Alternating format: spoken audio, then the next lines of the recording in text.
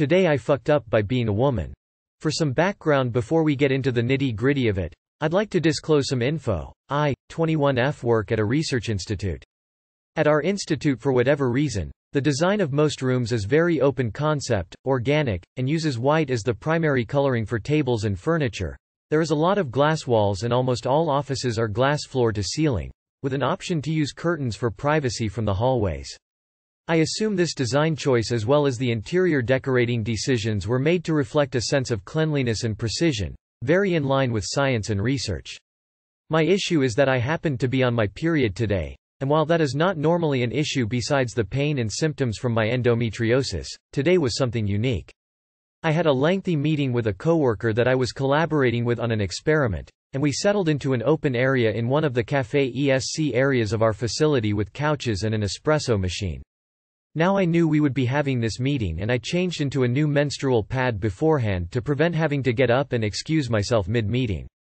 About 45 minutes after sitting down, we were both done for the day and rose to leave the area and return to our respective laboratories. However, when I stood I noticed something in the corner of my vision. Somehow, my flow managed to pierce through my pad, underwear, and jeans onto the white, porous, leather couch I was sitting on.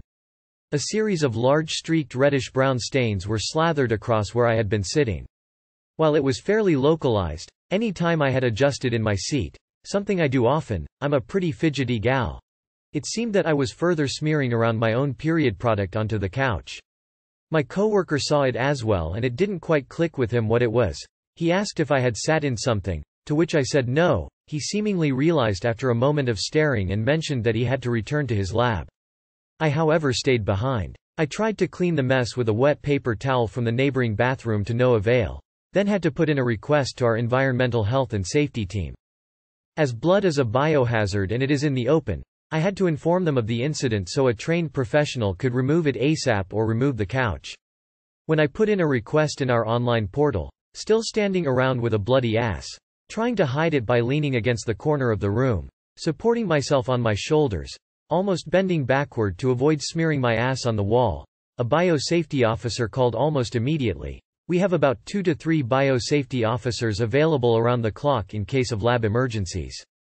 In the online forms, there are vague questions about any spills of chemical or biohazardous origin and we submit our cell phone number to be contacted by a safety officer to be given instructions on what to do until the appropriate professional can arrive. I had called them once before months ago when someone had spilled trizzle in our lab. The man who called me in regards to the online report I had submitted, asked me why there was a blood spill, how much etc. and was inquisitive as to why this spill was not in a location where blood is stored, experimented on, observed or transported through and began to explain to me the importance of keeping blood samples in designated rooms to adhere to safety guidelines. I then had to explain to his man that it was my blood.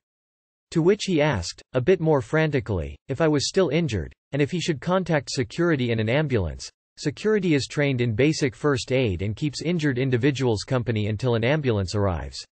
I then had to inform him that I was fine and explain that it was period blood. After a few extra painfully long seconds of silence, he replied, "Ah, I see. We will have someone to clean that up soon." I exchanged more info about what lab I'm from and the exact couch location before ending the phone call.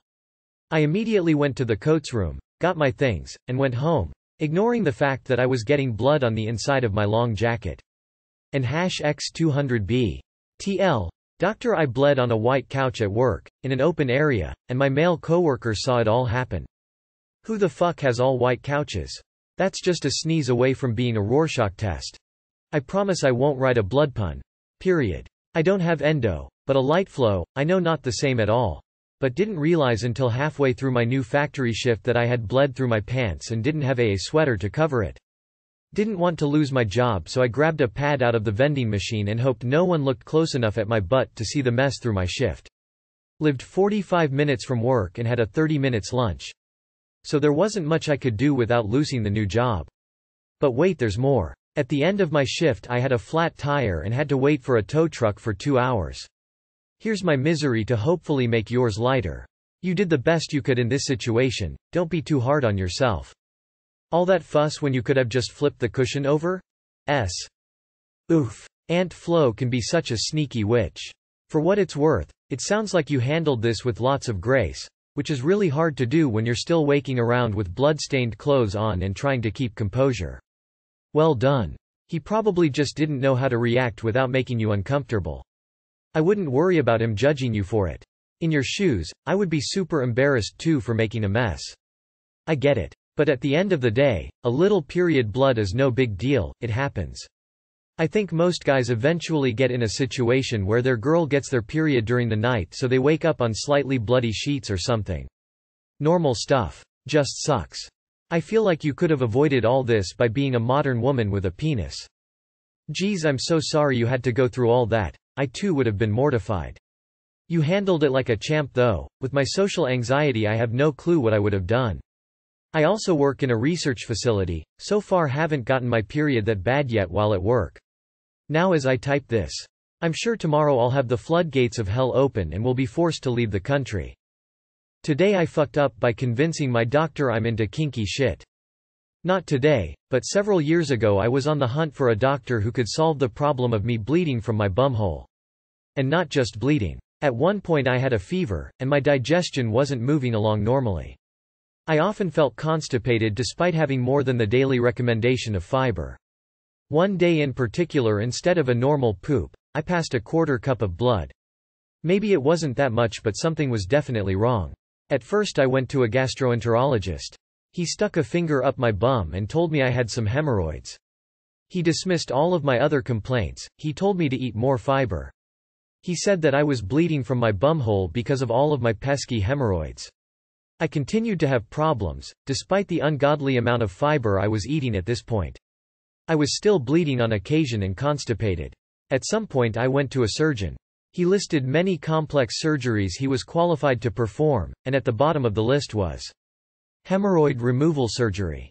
I decided to ask him if he could remove the cause of my bleeding problem. I should add that I'm female. The doctor is hot and male, and we are around the same age. He has lovely muscles, tan skin, a handsome face. Not only is he gorgeous AF, he even has freaking medals and newspaper clippings for volunteering his super special surgeon skills in impoverished countries. He has me stripped from the waist, he gloves up, he puts some lube on his fingers, and sticks them into my bumhole as I am lying exposed on the exam table. He is going to find those pesky hemorrhoids and see if they are eligible candidates for removal with his special surgeon skills. This is where several TIFUs occur. Did I mention I have a nervous laughter tic?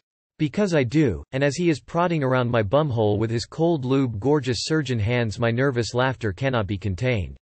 I am laughing for as long as he is in my bum, and it is clear that I have made him uncomfortable.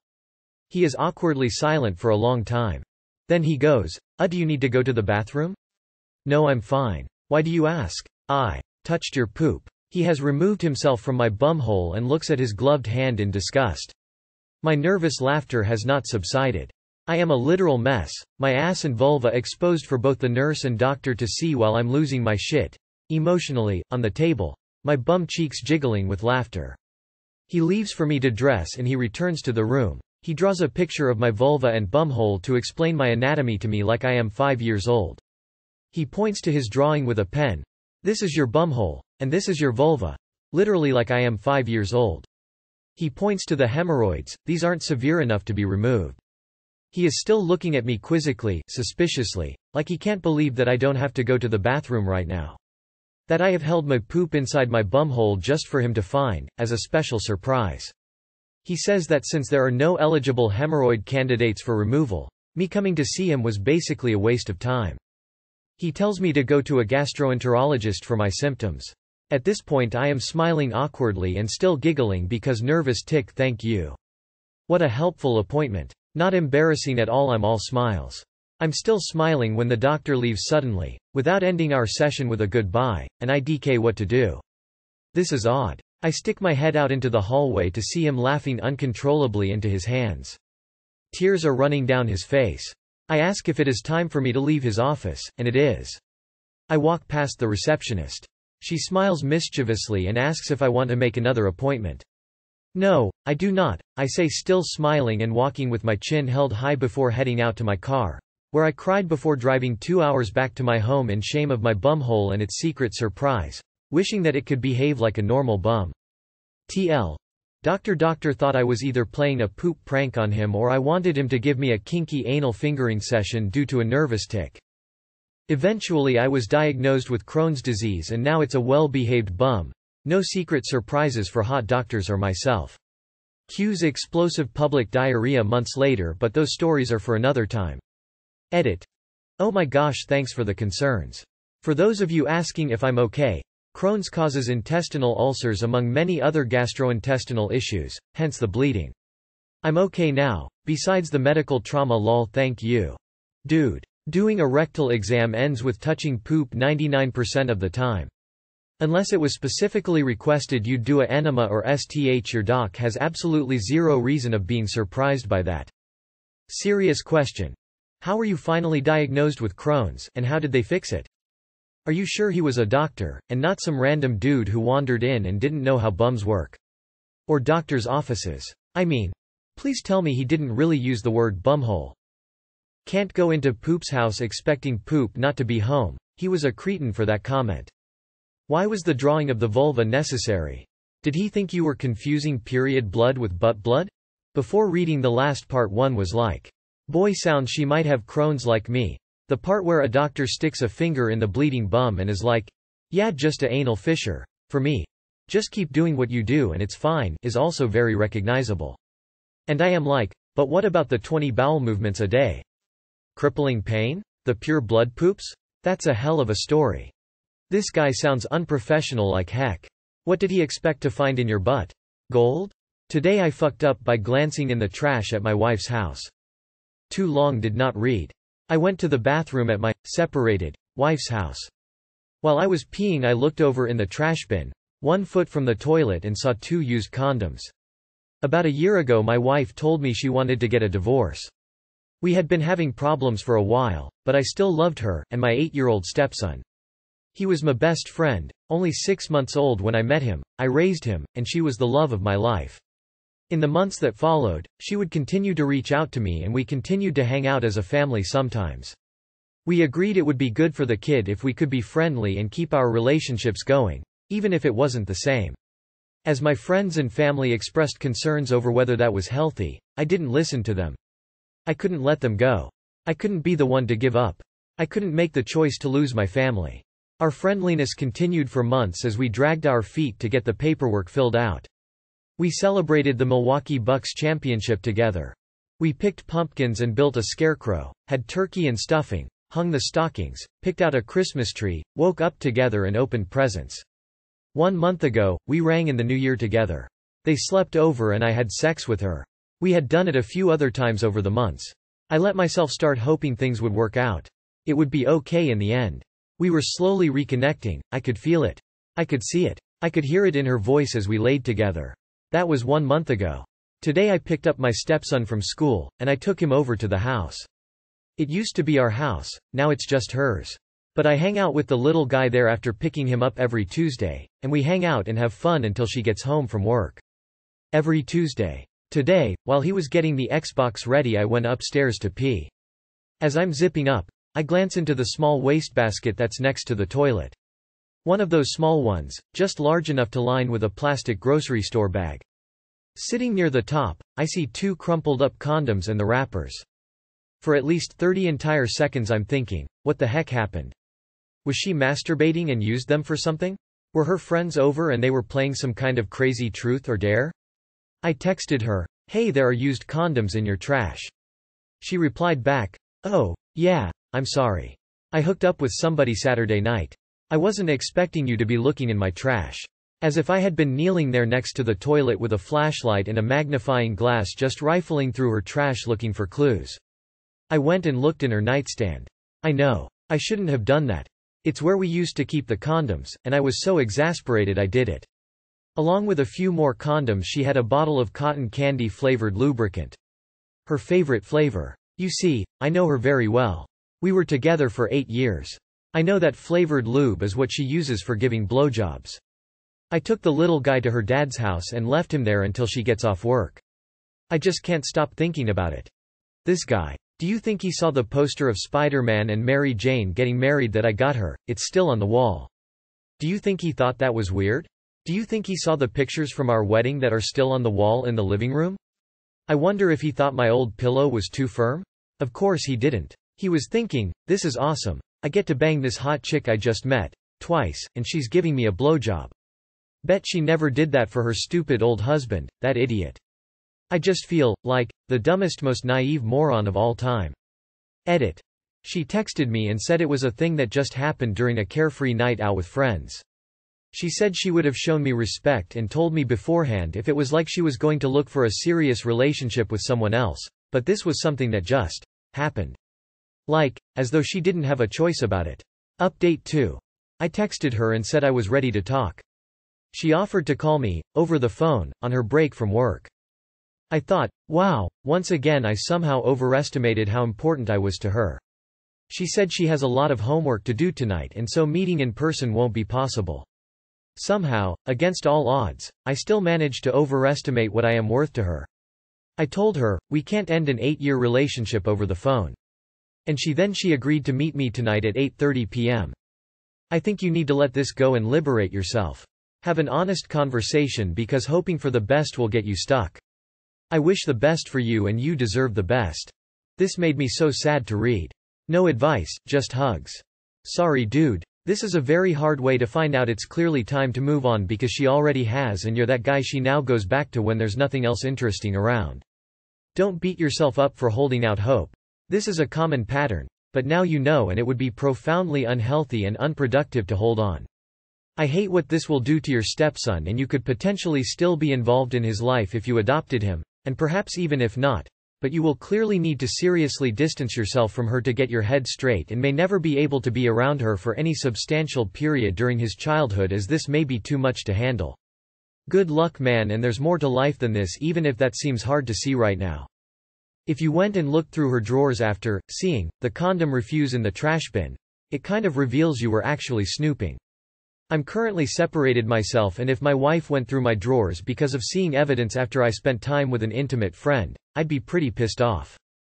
There was nothing wrong with the condom wrappers being there. She didn't do anything wrong. You and she weren't in a defined relationship yet, if it were ever heading in that direction again. This understandably hurt you because you wanted to hang on and return to what you had. Honestly, she's likely already moved on and only uses you for fun, which is fine if you only wanted that. But you don't, it's time for you to move on. You will be happier for it. You refer to the child as her son, so I assume you never adopted him. If you decide you still want to be a part of his life, you should set boundaries with your relationship with your ex. If you have feelings and she doesn't, sex really shouldn't happen. You need to move on man. She is. This clearly hurt you, and I'm sorry for that. Did you expect someone you were separated from to remain celibate, though? Not see other people? It sounds like when you separated, she kept you like a security blanket while she moved on and you interpreted it more as a hiatus prior to getting back together. Did you ever talk about your goals for the separation? Wait, she uses lube for blowjobs? Also, I'm very sorry, but it will work out for you. Thumbs up. Medium light skin tone. Today I fucked up by not washing my lady bits properly. For years. Life fu actually. When I was younger, I remember hearing on a TV show or somewhere that women shouldn't use soap inside their taco. I misunderstood that and proceeded to never use soap anywhere on my clam. All these years, I only washed it with water. I gave it a good wash with water every morning and every time I took a poop. My partners have never complained about anything foul down there. In fact, they've always been excited to lick the plate. Well, today I was down the YouTube wormhole and came across a short by the always informative and the queen OBGYN of YouTube, Mama Dr. Jones. I learned that it is in fact safe to use soap outside, as long as it's not inside. As a 25-year-old, I feel ashamed of myself and wonder how I made it to 25 years of life without walking around and making people around me gag and vomit. Actually, I'm more curious about how my partners managed to ask me to 69 them. Too long did not read. I never used soap and learned how stupid I've been for the majority of my 25 years of life. No, washing it with water is good. Soap on the outer areas is good too. Honestly, if it didn't seem like there was a problem and you haven't noticed a problem, then I'd say you're good. It sounds like there was never a problem.